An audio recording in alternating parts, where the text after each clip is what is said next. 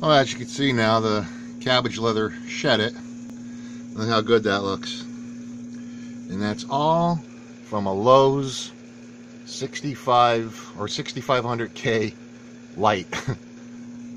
You can see the Kenya tree, how it's growing. That's amazing. That light makes that cabbage leather look like that. And there's my sailfin tang down there. He has another 2 weeks before he can go upstairs in the main tank. See if I get a couple pictures of him coming out here eating. There he is. He's a nice one. I get him from Petco.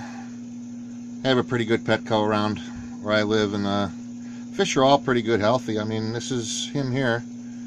He's been in here now for 2 weeks. Like I said, he has 2 more weeks to go. Get him nice and fat, and I'll take him upstairs, and away he'll go. What this is doing, I just can't. Look at how good that looks. That's cabbage leather under a little tiny light bulb, and it's growing great. Unbelievable. And my biopellet reactor's doing pretty good. That's been going now for 2 days.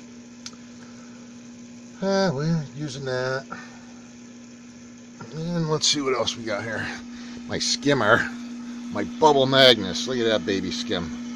I love this skimmer. This thing works so good. I just cleaned this cap.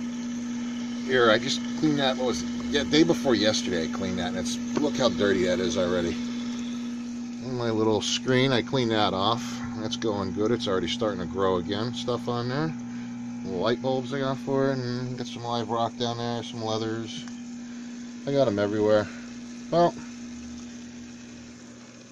I guess I'll have to upload this and see you in a little while. Later.